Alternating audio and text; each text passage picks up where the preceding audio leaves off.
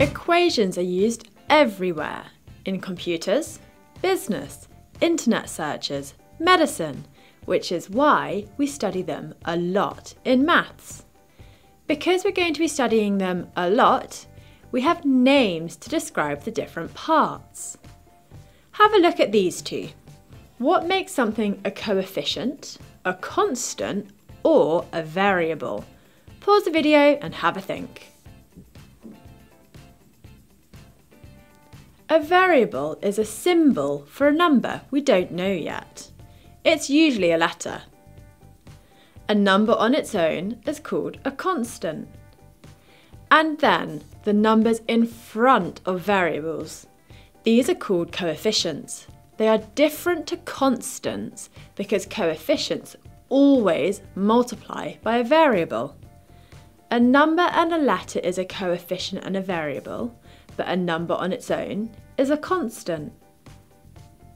If a variable doesn't have a coefficient in front of it, it means the coefficient is 1, but we just don't write the 1.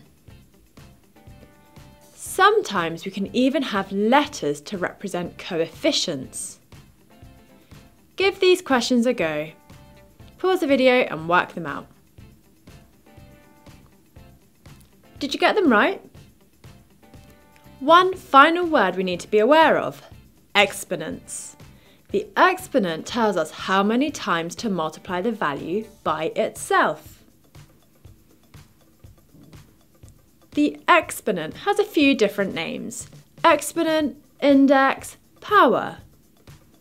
So label the exponent variables, coefficients and constants in this expression. Pause the video and work them out.